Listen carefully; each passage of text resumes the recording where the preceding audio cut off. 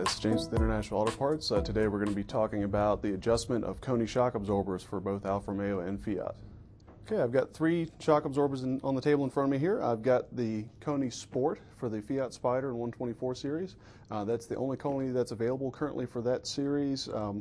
We have the Koni Classics, which is for the front of the Alfa Romeo, and also they're available for rears as well. And this is a sport version of the same shock absorber for the Alfa Romeo.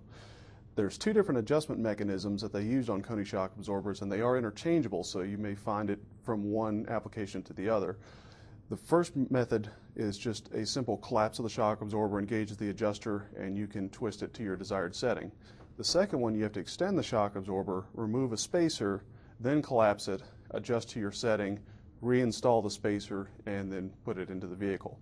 The first one I'm going to demonstrate is on the Koni Classic for the Alfa Romeo.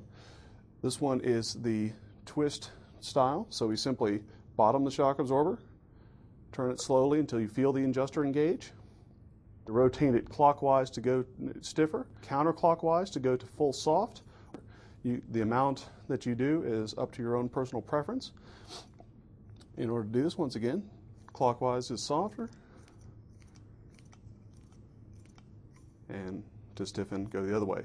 You can count the number of turns to gauge your setting. The other method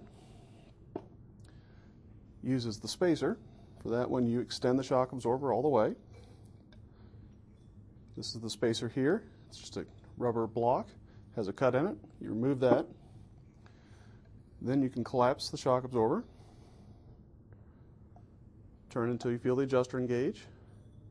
And then you can once again rotate it either counterclockwise or clockwise to get your appropriate setting. Simply extend the shock,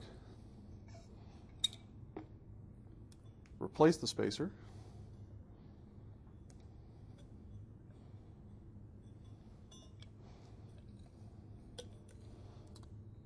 collapse it again, and it's ready to install the vehicle. That's pretty much all there is to it about adjusting your Koni shocks.